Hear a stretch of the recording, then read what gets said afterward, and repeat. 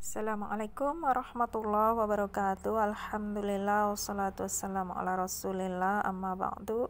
Kita lanjutkan ke halaman 53, yaitu nomor 14, dan fard gharib atau nisbi ya. Fard itu gharib ya, nisbi itu relatif. Fard nisbi atau gharib nisbi adalah jika ada yang rawi lain yang sesuai dengannya dalam riwayatnya, maka dinamakan mutaba'ah jika dalam lingkup satu sahabat. Lalu 15-nya, dan jika didapati ada matan atau redaksi hadis yang sesuai dengannya sedang sahabatnya beda ya. Kalau yang pertama tadi kan gharib nisbi, tapi dia masih satu sahabat ya. Riwayat lainnya itu masih satu sahabat, maka disebut mutabi atau mutaba'ah. Sedangkan yang 15 ini adalah dia sahabatnya itu beda ya gitu. Jadi matan hadisnya gitu, riwayat lain itu berbeda dari sisi sahabatnya, bukan sahabat yang pertama yang meriwayatkan, maka dinamakan syahid ya. Kita lihat syarahnya. Ini adalah pembahasan tentang riwayat yang bisa menguatkan riwayat yang lainnya yang memiliki lafaz yang sama atau hanya sama maknanya ya. Jadi kalau ada dua riwayat, yang pertama tadi kan gharib ya, satu riwayat gitu kan, lalu ada riwayat lain, jika riwayat lain tersebut sahabatnya sama gitu ya, dari sahabat yang sama, maka disebut mutabi atau mutaba'ah gitu. Sedangkan kalau riwayat yang kedua tadi, yang riwayat lain tersebut adalah dari sahabat yang berbeda ya, maka dia disebut syahid ya gitu. Ya, di sini jika dari jalan sahabat yang sama maka dinamakan mutabi atau mutaba'ah, dan jika dari riwayat sahabat yang lainnya maka ini dinamakan syahid, dan jamaknya adalah syawahid ya. Jadi untuk penguat biasanya ya, untuk menguatkan riwayat yang gharib tadi, yang gharib itu kan satu riwayat doang ya, satu sanad doang gitu. Nah, kalau dalam sahabatnya sama ya, dua riwayat tersebut sahabatnya sama, maka disebut mutabi atau mutaba'ah ya. Mutaba'ah dan syawahid ini akan menguatkan riwayat yang pertama tadi, yang gharib tadi gitu. 16. Dan meneliti jalan untuk menemukan mutaba'ah dan syahid tersebut dinamakan i'tibar ya. Jadi i'tibar adalah tata cara untuk bisa menemukan mutabi atau syahid tersebut. Ada beberapa cara yang bisa digunakan untuk menemukan hadis yang kita inginkan ya. Jadi untuk menguatkan ya, baik mutaba'ah maupun syawahid adalah untuk menguatkan hadis yang pertama, yaitu satu, dengan memperhatikan tema dari hadis tersebut, dan cara ini hanya bisa digunakan untuk kitab yang menggunakan tema seperti kitab Jami, Sahih Bukhari, kitab Sunan, dan umumnya kitab-kitab sahih adalah dia kitab yang penulisannya itu berdasarkan temanya gitu. Adapun untuk kitab musnad yang diurutkan berdasarkan nama sahabat ya, maka tidak bisa menggunakan cara ini gitu. Ini cara yang pertama, yaitu dengan memperhatikan tema dari hadis tersebut. Lalu nomor 2 adalah dengan melihat kepada fihris atau daftar isi yang dibuat oleh para ulama dan pentahqiq kitab ya, dengan melihat daftar isi kitab tersebut atau kitab-kitab atrof yang dibuat oleh para ulama ya. Lalu nomor 3, dengan melihat kitab-kitab takhrij para ulama yang mentakhrij hadis yang kita cari ya, dengan melihat kitab-kitab takhrij para ulama itu, para ulama sudah mentakhrij hadis tersebut maka mereka akan menyebutkan siapa saja yang meriwayatkan hadis tersebut gitu. Dan cara-cara lain yang akan diketahui setelah praktek, ya. Seorang penuntut ilmu hadis juga bisa memanfaatkan kemajuan teknologi yang ada seperti dengan menggunakan maktabah syamilah dan internet, akan tetapi dengan tetap merujuk pada kitab-kitab induk yang tadi, ya, misalnya Sahih Bukhari gitu kan. Ya, lalu Syekh Muhaddis Ali bin Hasan Al-Halabi berkata, dan tidak samar bagi seorang pun bahwa kemajuan teknologi komputer dan internet dan hal lain yang terkandung di dalamnya berupa kemudahan dan pemudahan adalah mempunyai pengaruh yang besar untuk memudahkan berbagai kesulitan yang dahulu dialami oleh para pembahas, penulis, dan muhakkik, ya, karena sekarang ada maktabah syamilah, sangat mudah sekali mencari tema hadis tersebut. Tema yang sama nanti akan keluar itu mutabaah maupun syawahidnya gitu, riwayat hadis lain sebagai penguat hadis yang pertama, ya, itu mutabaah atau syawahid tadi, ya. Nah, kita lanjutkan. Syekh Ahmad Syakir berkata tentang kitab-kitab yang menjadi tempat beredarnya hadis-hadis Nabi, yaitu yang pertama adalah Musnad Ahmad yang besar, ya. Lalu kitab Kutubus Sittah. Kutubus Sittah adalah sitah dari kata sitah itu 6, yaitu Sahih Bukhari, Sahih Muslim, Sunan Abu Dawud, Sunan Tirmidzi, Sunan Nasai, dan Sunan Ibnu Majah adalah 6 kitab kumpulan dalam Kutubus Sittah gitu. Di dalamnya Kutubus Sittah terdapat banyak hadis-hadis yang tidak terdapat di dalam Musnad Ahmad, ya. Jadi tadi selain Kutubus Sittah kan ada Musnad Ahmad tadi nomor 1, ya. Ya, jadi di dalam 6 kitab tadi, ya, ada hadis-hadis atau banyak hadis-hadis yang tidak terdapat di dalam Musnad Ahmad. Kalau Kutubus Sittah digabungkan dengan Musnad Ahmad, maka akan terkumpul sebagian besar dari sunnah Nabi atau hadis Nabi, akan tetapi belum semuanya. Nah, lalu berikutnya, kalau kita tambahkan lagi dengan hadis-hadis yang terdapat dalam kitab yang masyhur seperti Mustadrak Hakim, Sunan Kubro Baihaqi, Al-Muntaqa Ibnul Jarud, Sunan Ad-Darimi, Mu'jam At-Tabrani yang 3, lalu Sahih, lalu Shaghir, lalu As-Shaghir, ya, lalu Awsat, lalu Kabir, lalu Musnad Abu Ya'la, dan 16-nya adalah Musnad Al-Bazar. Kalau kita kumpulkan hadis-hadis yang terdapat di dalam kitab-kitab ini, maka kita telah mengumpulkan semua sunnah atau hadis Nabi insyaallah, dan besar persangkaan bahwa tidak ada satu sunnah pun yang terluput atau tidak ada satu hadis pun yang terluput, bahkan hampir bisa kita pastikan, ya, saking sudah ini kitab jami semua, ya, kitab besar, Kutubus Sittah ditambah yang sampai 16 ini, ya. Jadi semua totalnya 16 kitab ini insyaallah sudah mencakup semua ilmu hadis. Lalu kita lanjutkan.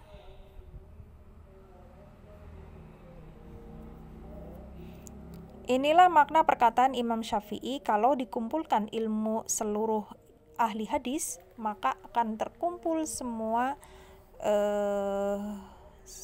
hadis Nabi, ya. Sunnah di sini kita baca hadis Nabi aja biar lebih mudah dipahami. Lalu berikutnya 17, ya. Yaitu di sini kemudian hadis yang makbul atau diterima. Nah, sekarang pembagian hadis, ya, dari sisi diterima atau ditolaknya. Yang pertama adalah hadis makbul atau diterima jika selamat dari penyelisihan, maka dinamakan muhkam, ya. Hadis yang makbul atau diterima itu jika selamat dari perselisihan, enggak ada riwayat lain yang menyelisihi, maka dinamakan muhkam. Lalu nomor 18, jika ada hadis sama kuat yang menyelisihinya, jika masih mungkin untuk dijamak atau digabungkan, maka dinamakan mukhtaliful hadis, ya. Jadi mukhtaliful hadis itu dua riwayat sama-sama kuat ya, yang saling menyelisihi tapi bisa dijamak.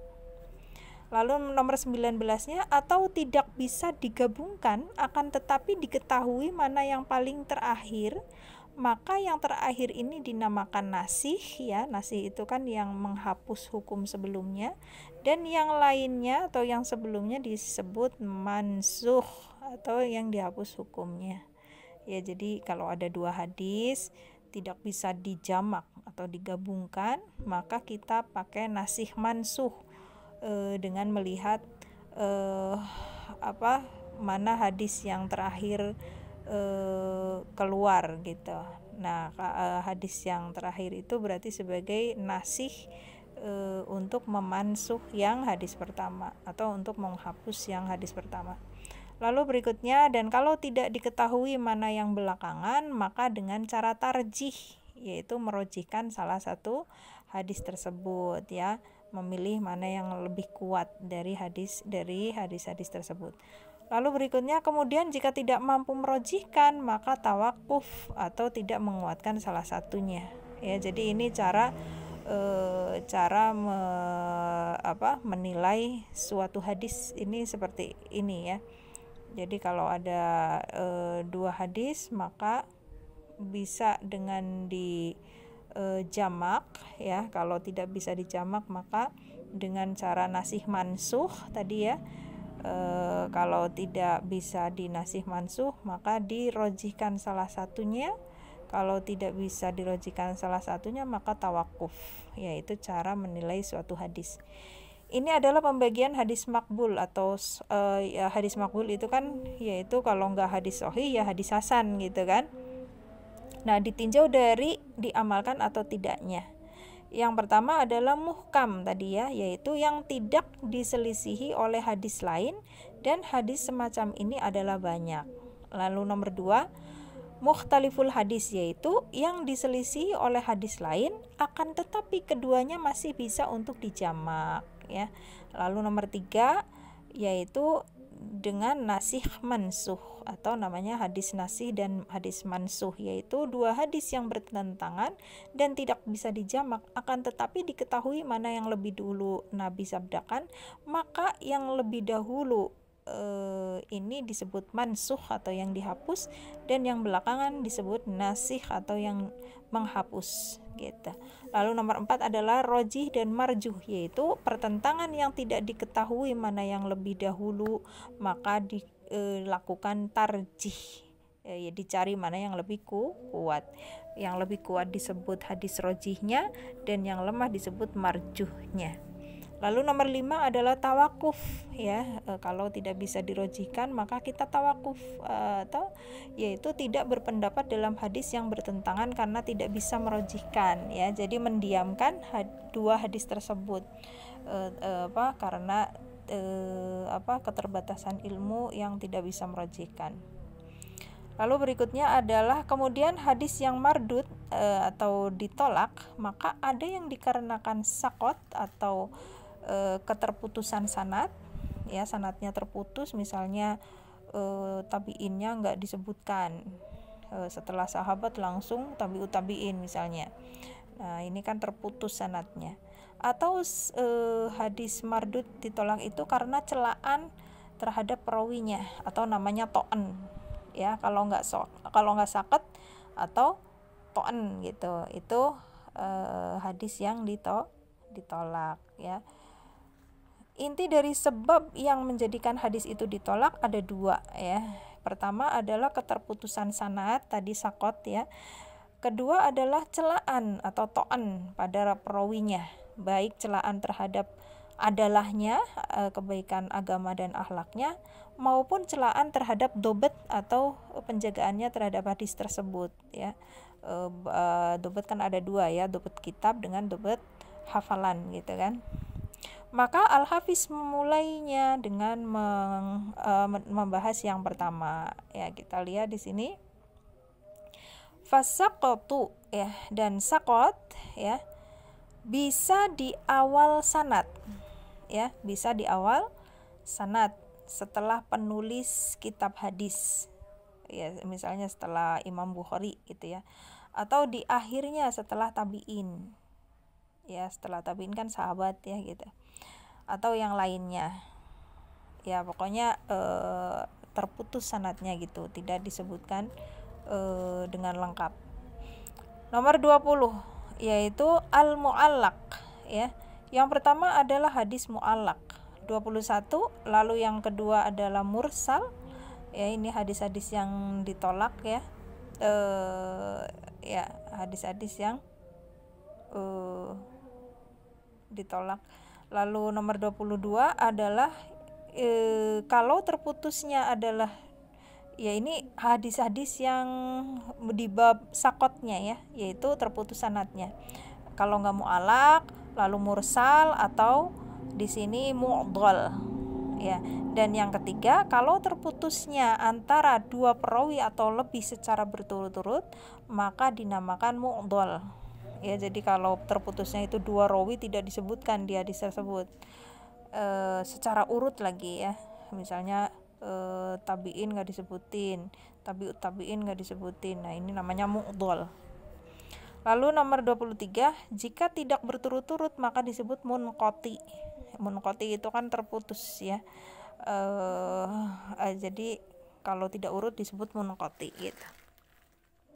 Inilah macam-macam keterputusan sanad yang menjadikan suatu hadis itu ditolak. Yang pertama adalah mu'allaq, ya ini penjelasannya, yaitu yang terputus sanadnya dari awal, yakni setelah penulis kitab hadis seperti Imam Bukhari yang memotong sanadnya dari awal, yakni dihilangkan nama guru Imam Bukhari gitu, atau juga ditambah lagi guru dari gurunya dan seterusnya ya. Jadi hadis mu'allaq adalah hadis yang dihilangkan setelah penulis kitab gitu ya, setelah misalnya setelah Bukhari ya, itu tidak ditulis di situ sanadnya.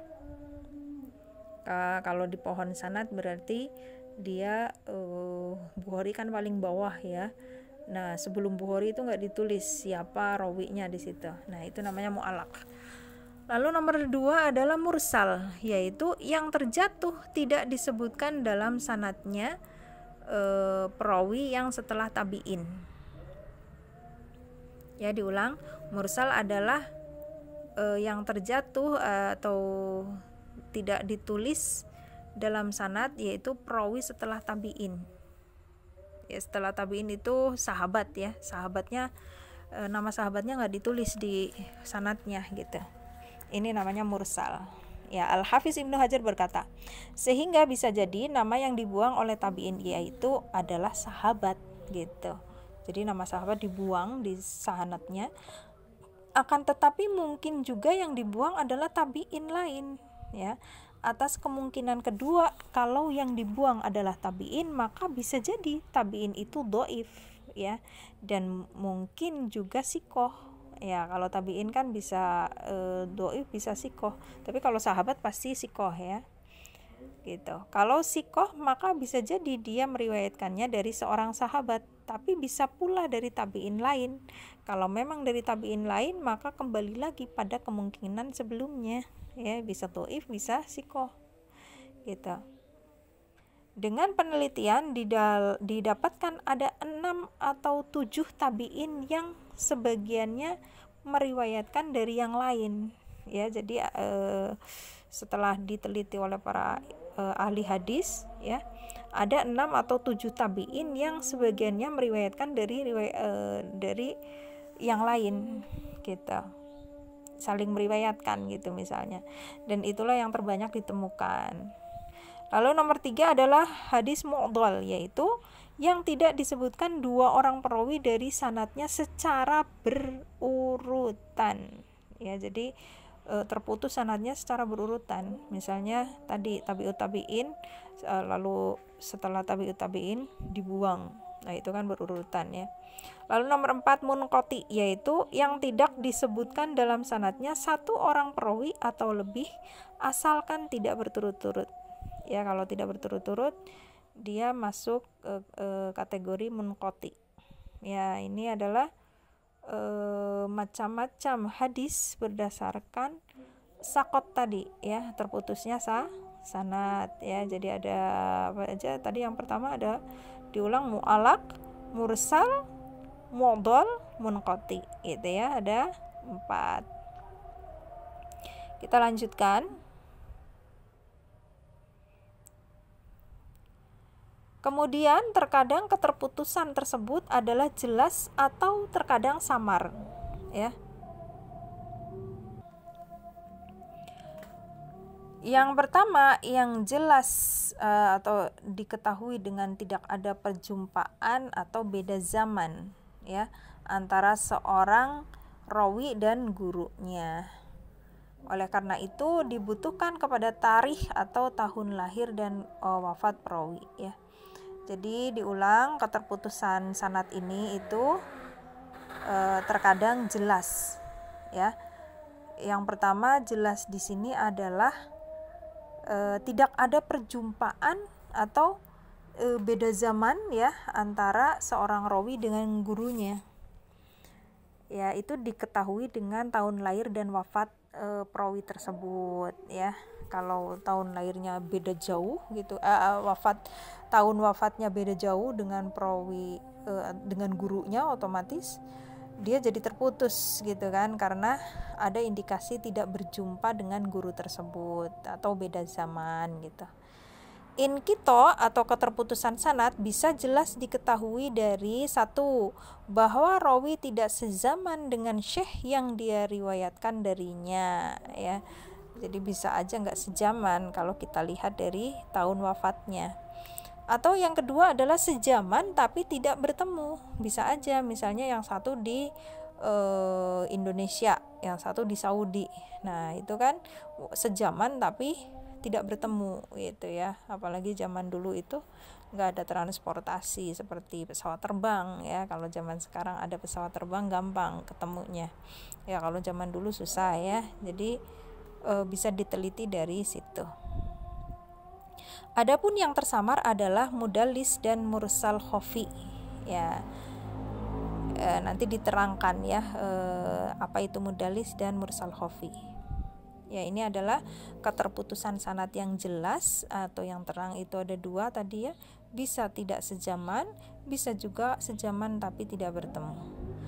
Terus keterputusan sanad juga bisa samar di sini, yaitu macamnya adalah mudallis dan mursal khafi. Ya, kita lanjutkan 24. Wasani al-mudallas ya, ini sekarang yang mudallis. Dan yang kedua yang samar adalah mudallis ya, dan dia menggunakan lafaz yang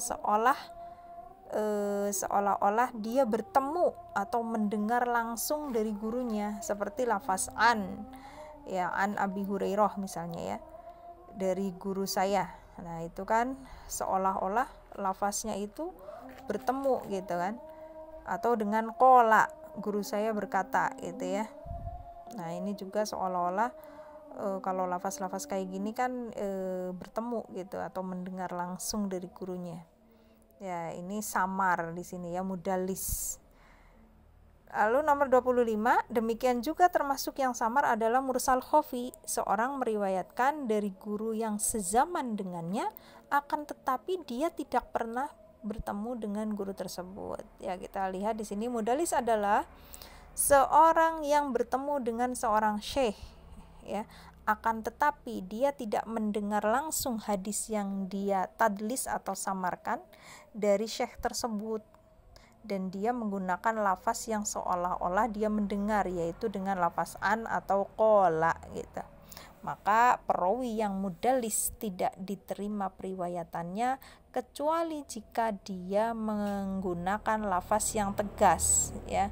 Jadi kalau dia enggak menggunakan an atau qala tapi menggunakan di sini sami'tu, hadatsani ya, maka bisa diterima hadis tersebut ya. Tapi kalau menggunakan an, qala gitu ya, padahal tidak mendengar langsung dari gurunya tapi menggunakan an atau qala, maka hadisnya tertolak ya. Ini yang disebut mudallis gitu. Dan hadis seorang mudallis yang tidak menggunakan lafaz yang tegas dinamakan mudallas gitu ya. Mudallis itu orangnya hadisnya disebut mudallas. Dan termasuk dalam tadlis ini adalah seorang rawi mendengar hadis dari seorang syekh A, dan syekh A tersebut mendengar dari syekh yang lain yaitu syekh B, dan syekh yang lain yaitu syekh C. Maka si perawi membuang perantara B dengan lafaz yang seolah-olah bersambung. Ya, jadi syekh B itu dibuang di sanadnya, nggak ditulis atau nggak dicantumkan. Nah, di sini tapi seolah-olah dia menggunakan lafaz yang seolah-olah bersambung sehingga sanadnya kelihatan ali atau tinggi. Padahal sebenarnya adalah sanadnya itu sanad yang nazil namanya, yang rendah ya, karena di situ ternyata ada yang tidak ditulis nama syekhnya. Inilah yang dinamakan tadlis taswiyah. Maka perawi mudallis dengan tadlis taswiyah inilah ya, maka perawi mudallis dengan tadlis taswiyah tidak diterima periwayatannya kecuali jika dalam sanadnya menggunakan lafaz yang tegas, baik antara dia dengan gurunya maupun antara gurunya dengan guru dari gurunya. Ya, pokoknya itu di situ ada yang dihapus ya nama syekhnya. Jadi mungkin bisa jadi syekh yang dihapus itu syekh doif gitu kan, karena biar sanadnya kelihatan tinggi akhirnya dihapus syekh tersebut ya, biar diterima gitu hadisnya ya. Kedua jenis tadlis di atas masuk dalam kategori tadlis isnad ya. Diulang, kedua jenis tadlis di atas masuk dalam kategori tadlis isnad, tadlis sanad ya, karena berhubungan dengan nama-nama rawi ya, maka namanya tadlis sanad ya. Dan ada juga tadlis syuyuh ya, sebagaimana akan dijelaskan pada pembahasan jahalah nanti ya. Jadi ada namanya tadlis syuyuh kalau yang dibahas barusan tadlis isnad. Lalu mursal khafi adalah hadis dari rawi yang sezaman dengan seorang syekh akan tetapi tidak pernah bertemu ya. Jadi namanya mursal khafi, hadis dari rawi yang sezaman tapi tidak pernah bertemu, sehingga ketika dia meriwayatkan hadis dari syekh tersebut sebenarnya melalui perantara yang tidak disebutkan gitu. Akan tetapi Imam Dzahabi menamakan mursal khafi dengan mudallas ya. Mursal khafi disebut juga, menurut Imam Dzahabi disebut juga mudallas. Jadi menurut beliau mudallas ada dua ya. Beliau berkata dalam Al-Muqidhah, mudallas adalah hadis yang seorang rawi yang meriwayatkan dari rawi lain, satu, sesuatu yang tidak dia mendengar darinya. Lalu nomor dua, dia tidak mendapatinya atau tidak berjumpa dengan gurunya tersebut. Demikian juga menurut Ibnu Shalah dan diikuti oleh Ibnu Katsir ya pendapat ini. Ya, ini adalah seputar hadis yang terputus sanadnya ya. Nah, saya jelaskan pakai bagan ya. Di sini kita lihat tadi kan hadis yang tertolak berdasarkan sakot ya, berdasarkan terputusnya sanad. Nah, di sini kita lihat tadi ada namanya hadis mu'allaq. Nah, kita lihat di sini ya, hadis mu'allaq itu yang terputus sanadnya itu di akhir ya, di situ atau di awal ya. Kalau di kalimat itu namanya di awal hadis ya gitu. Ini kan penyusun hadis misalnya Imam Bukhari di sini kan. Penyusun hadis misalnya Imam Bukhari. Nah, setelah Imam Bukhari itu dibuang gitu ya, tidak dicantumkan. Maka ini disebut hadis mu'allaq ya. Ini ini dicantumkan nama Nabi, terus nama sahabatnya dicantumkan, tabi'innya dicantumkan gitu kan, tabi'in dicantumkan. Nah, setelah ini yaitu sebelum Imam Bukhari misalnya dibuang di sini ya, akhirnya terputus sanadnya gitu kan. Ya seperti itu namanya mu'allaq. Lalu berikutnya kita lihat adalah hadis mursal ya. Nah, kalau hadis mursal kita lihat di bagannya yang dibuang adalah nama sahabat ya. Jadi dihilangkan nama sahabatnya, karena bisa jadi nanti setelah tabiin tersebut ngambil dari tabiin lagi gitu ya. Ternyata tabiin yang diambil atau gurunya tabiin ini juga doif gitu, nggak sikoh orangnya, bisa jadi, maka jadi hadis yang doif gitu kan. Nah jadi kalau nama sahabat dibuang itu namanya hadis mursal ya, terputus sanadnya karena nama sahabat atau nama setelah tabiin tidak ditulis. Lalu berikutnya adalah hadis mu'dhal tadi ya. Nah ini hadis mu'dhal, yaitu terputusnya sanad secara berurutan ya, terputusnya sanad secara berurutan. Misalnya tabiin dengan tabiut tabiin tidak dicantumkan namanya ya, tidak dicantumkan nama tabiin dan tabiut tabiin, tapi langsung dari sahabat ke perawinya. Nah ini juga terputus sanadnya ya, disebut hadis mu'dhal, terputus sanad secara berurutan gitu. Lalu berikutnya adalah hadis munqati tadi ya. Munqati itu terputus sanad tapi tidak berurutan ya, bisa di awal bisa di akhir gitu, yang tidak dicantumkan namanya ya. Maka kalau seperti ini disebut hadis munqati, bisa terputus di sini atau terputus di sini atau terputus di sini ya, tidak berurutan terputusnya gitu. Bisa dipahami ya. Sekarang kita lanjutkan, yaitu berikutnya adalah summa to'en. Nah ini adalah hadis kategori hadis yang tertolak disebabkan karena to'en. To'en adalah di sini. Kemudian hadis mardud atau yang ditolak karena to'en. To'en itu celaan di situ ya, karena celaan terhadap perawinya. Bisa jadi celaannya itu karena kedustaan perawi dalam hadis, lalu atau nomor 2 karena tertuduh berdusta ya. Jadi kalau nomor 1 itu jelas-jelas perawi tersebut memang pendusta gitu. Lalu nomor 2 itu baru tertuduh ya, tertuduh berdusta perawi tersebut. Lalu nomor 3 bisa jadi celaannya adalah karena banyak kesalahannya, perawi tersebut itu banyak kesalahannya. Atau yang 4 itu karena kelalaiannya dari penguasaan hadis ya. Lalu nomor 5 karena kefasikannya. Lalu nomor 6 karena waham yaitu meriwayatkan dengan persangkaan doang. Lalu nomor 7 adalah penyelisihannya terhadap yang lebih kuat ya. Jadi kalau hadis yang menyelisih dengan yang lebih kuat, otomatis dia jadi mardud, tertolak.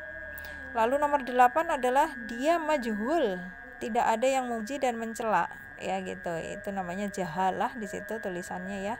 Bahasa Arabnya itu jahalah atau di sini majhul.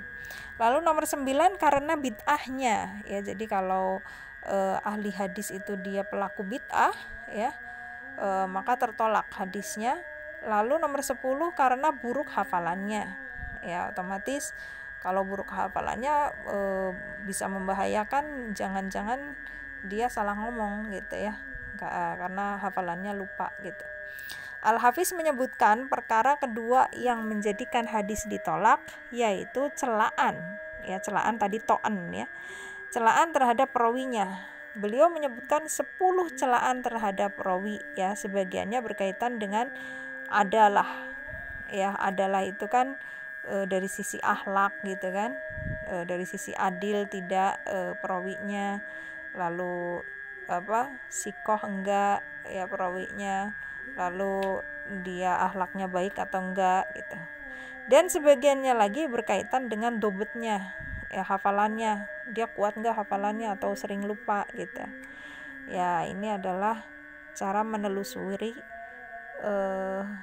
celaan ahli hadis tersebut ya, celaan terhadap perawi tersebut bagaimana, yaitu dengan 10 poin ini, 10 celaan ini ya, atau namanya jarh ya. Di dalam ilmu jarh ta'dil itu namanya jarh, yaitu celaan terhadap perawi sehingga jadi doif hadisnya ya. Celaan terhadap perawi sebagiannya berkaitan dengan adalah dan sebagiannya berkaitan dengan dobat. Beliau mengurutkannya mulai dari yang paling parah. Nah, kita lihat di sini Maka yang pertama adalah maudhu atau palsu ya. Nah, ini jenis-jenis hadis berdasarkan celaan. Ya, kalau tadi kan yang sudah dibahas adalah jenis-jenis hadis yang tertolak berdasarkan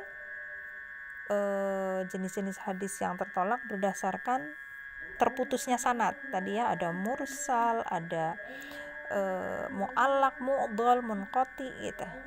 Sedangkan yang ini adalah tertolaknya hadis karena to'an atau celaan itu yang pertama hadis maudhu ya.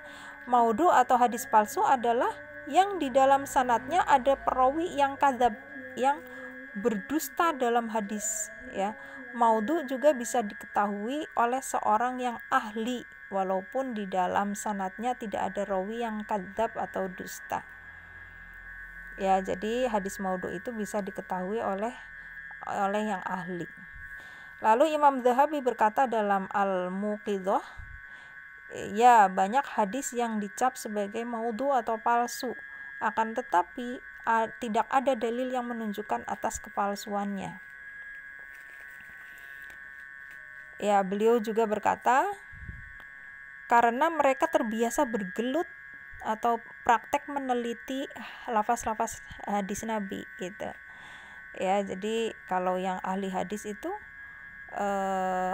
walaupun tidak ada dalil yang menunjukkan bahwa dia itu kadzib atau pendusta gitu kan, tapi karena ahli hadis itu biasa meneliti hadis, biasa meneliti lafaz-lafaz hadis, jadi ahli hadis tersebut tahu mana yang hadis palsu, mana yang bukan gitu.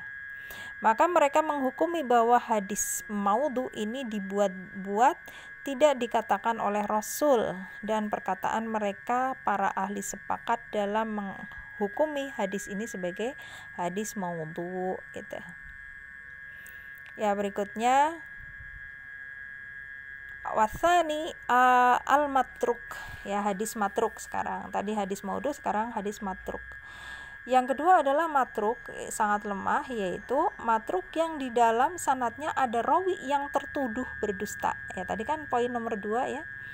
Kan ada 10 celaan. Nah, ini celaan yang kedua ini. Kalau yang hadis maudhu tadi adalah celaan pertama, yaitu celaan yang parah, yaitu apa? Pendusta ya. Nah, yang kedua adalah dia tertuduh berdusta, seperti sebuah hadis diriwayatkan hanya melalui jalannya dan hadis itu menyelisihi kaidah-kaidah syariat.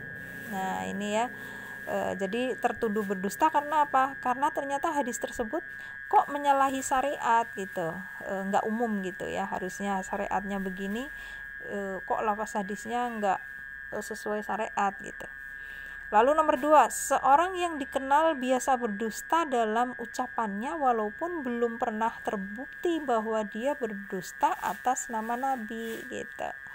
Ya, jadi ini 2 poin tertuduh berdusta ya, seorang perawi dituduh atau tertuduh berdusta, yaitu dengan 2 ini. Bisa karena dia menyalahi syariat lafaz hadisnya ya. Lalu yang kedua bisa jadi dia biasa berdusta walaupun belum pernah berdusta atas nama Nabi gitu. Belum pernah berdusta dalam hadis ya, tapi sehari-harinya dia pendusta gitu.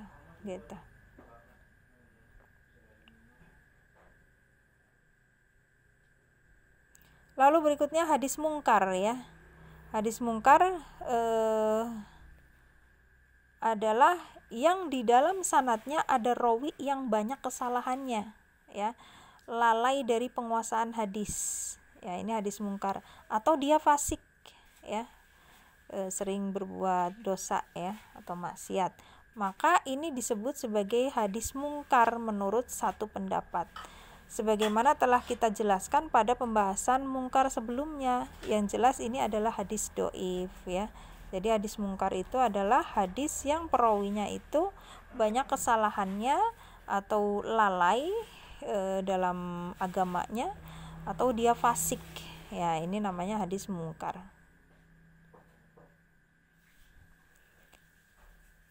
Ya, untuk waham kita lanjutkan nanti ya. Kita tutup dulu untuk pertemuan ini.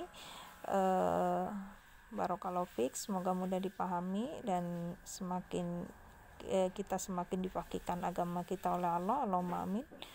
Mohon maaf kalau banyak kekurangan. Jazakumullah khairan atas semuanya. Subhanaka Allahumma wa bihamdika asyhadu alla ilaha illa anta astaghfiruka wa atubu ilaik. Assalamualaikum warahmatullahi wabarakatuh.